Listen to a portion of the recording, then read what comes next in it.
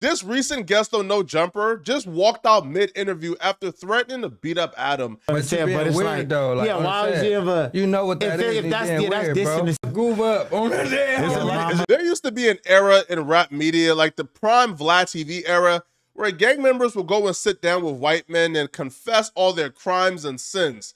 But that era is over with. And right now, they're more cautious than usual. So when Adam 22 and this dude sits down, and Adam asks him, yo, what's some crazy things you've seen as a kid?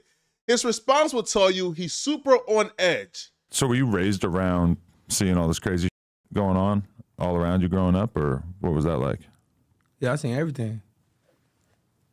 Give me some examples of some wild shit you seen. I can't give you no example of wild shit I see. Really? Hell no. It's just that consistent. Everything was so wild, you can't even name one? I can't just name it. It's wild. It's just wild. Period. But because we're dealing with gang members here, bruh, they're unpredictable, and logic probably isn't the strongest suit. Because bro went from being super on edge when Adam asked him what are some crazy things he witnessed as a kid to telling Adam when he got put on the set. Like, at what age did you get put on? When I was 12. 12. Is that normal to get put on at 12? Or was that a little early?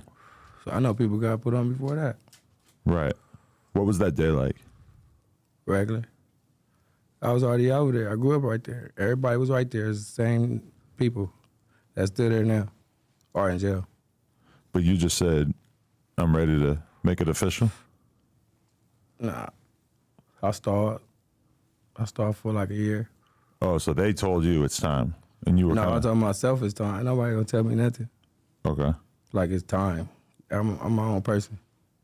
But you waited a year just because you weren't looking forward to it? No, I was weighing my options. What were the other options? No, I do, so now I fall. Now, this is something new that I didn't know.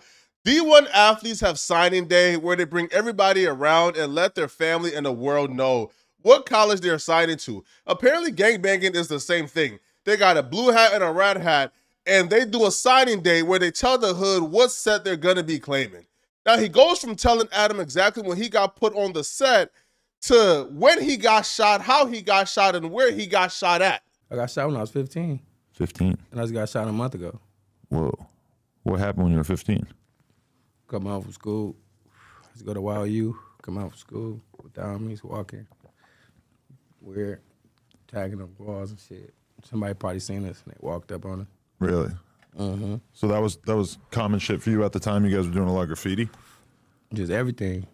Just being outside, period. Right. And then, what, somebody just drives by and just shoots at you? Walk up. Walked up? Mm-hmm. Where'd they shoot you? In my ass. Really? Yeah. So they, like, aimed down? He's funny. I mean, you're describing it like they were that That's close. why I got hit. Yeah, it was close like this, like where we at right now. Right. I'm not a gang member, bro, so I can't tell you the logic. But wouldn't the question about when you got put on the set or who shot you or how did you get shot, wouldn't that be the question you'll be more skeptical of opposed to the first question about things you experienced as a kid? Now, apparently he realizes, though, that he's talking a little too much and saying a little bit too much information. And he straight up tells Adam, bro, do we got to keep on talking about the gang stuff, man?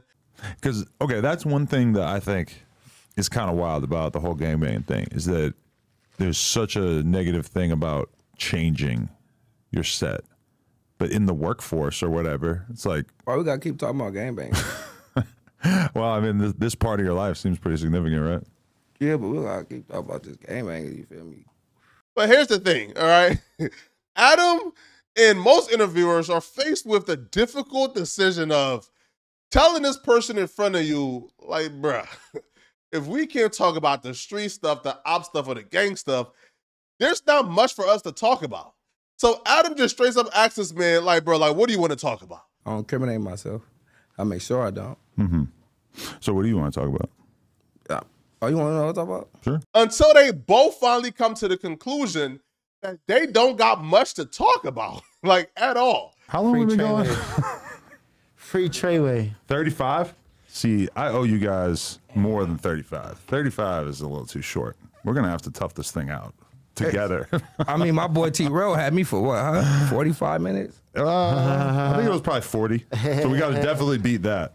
Now, Adam realizing he don't got much to talk about, like nothing at all, he brings up the age-old question of, give me your top 5 rappers. Who's the top 5 Hoover rappers of all time? And please think about this a lot before you said of answer it, 'cause all time? We're talking the Mount Rushmore. But instead of giving an actual answer, they do this thing that most niggas do whenever they're asked this question during an interview. They shout out all their homies that we don't know. MG's hard right now. CH is hard right Everybody going now. crazy. Young Threat is going crazy right now. Oh. Free Jap 5. But while he was shouting out his homies that we probably don't know, some we do know, some we don't know. While he was shouting them out, Adam, who done interviewed probably more gangbanging rappers than anybody else to ever live, realized that Buddy just unlocked a new vernacular in niggerdom, right? A word called trazy. Can you explain Trazy to me? Where the T? It's just like crazy. Yeah. Right, but You why? know how blood say it's brazy? Yeah, but why the T? Because it's trash. It's crazy. It's trace. Okay, Yeah. right. It's just, that's our lingo. Why you asking so many questions? I mean, I'm trying to learn. What you going If to it do? was I a- never heard Tracy. If it was a blood in here and they were saying brazy, Brazy, you would have you been be like, like, oh, yeah, what is okay, brazy? yeah. Well, that's You old gonna know news. what We it already know You ain't that. never heard Tracy? I mean, no. Now, depending on your opinion of Adam, how you judge what Adam says next is all up to interpretation. Because Adam maybe accidentally, without knowing, or purposely, who knows? He correlates them replacing the C in crazy with T to their ops replacing the H in their names with SN, which is a derogatory term to call somebody who's from Hoover. There's a lot of stuff like that. I'm not gonna He say. said brazy been out. I'm not gonna say it in front of you, but the replacing of the H's with things in words has created some very viral catchphrases that you see in like the YouTube comments and shit like What is that. he talking You about? said what? I'm trying to say it without saying it. Wait, no, you lost me. I ain't gonna People lie. be turning the H to SN. As soon as SN came out of Adam's lips, the entire room got dead quiet for at least 3 seconds. And then they tripped on Adam. And so then there's a bunch of, Oh, he want. Come on, Bro, but like, how offensive do you find that when you see someone Right saying now, that? why kind of you shit? being right weird? now, why you being weird? homies, Because I it's don't, like, I'm not gonna weird. say it. nah, we know you're not gonna but say you it, but being it's weird, like, though, like yeah, I'm why would saying. you ever? You know what that is, If you that's being that's weird, dissing bro. the set. Right. So why like, would yeah, you we bring want that on the air everybody being don't weird? Yeah, I'm just wondering what you guys think of it. Adam was for sure not expecting them to react in that manner. He was probably expecting the, yo, bruh, chill. But they were truly and deeply offended of him asking about the ops dissing them using that word. Again, and that's what I don't understand. Maybe it's because I'm not a gamer, right? He didn't say the word. He asked how they feel about the ops saying it. Now, at this point, Adam wasn't expecting that reaction. So he starts asking them questions that are kind of like self-explanatory, such as, yo, how do you feel about them saying it? I just want to know. Well, they hate it. That's obvious, right? What you Like mean? how offensive it ranks. Right now, boy, this nigga freaky.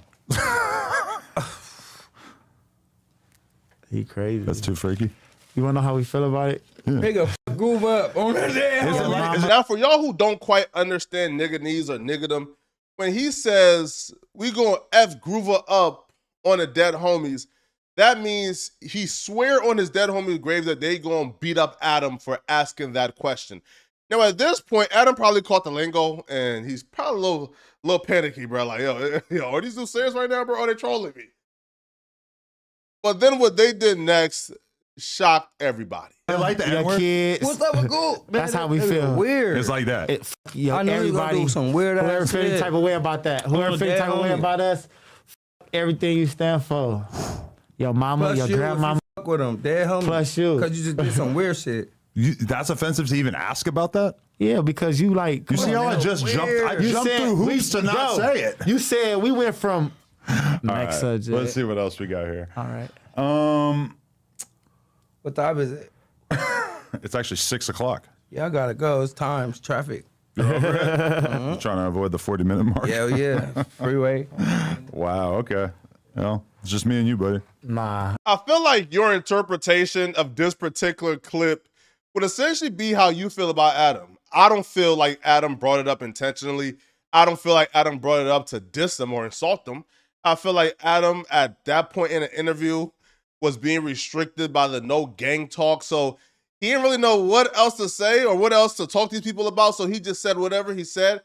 I don't think it was intentional, but if you do, that's your opinion. You know, I mean, what can I do about it, man? But let me know in the comment section, what do you guys think? Who do you guys think was tripping? Adam tripping or was they tripping? And if you're still watching, click on this video here somewhere on my screen to find out how DJ Envy's life is in shambles after the feds arrest another Breakfast Club guest. Click on this video here to find out what I'm talking about. Out of here, folks. Peace.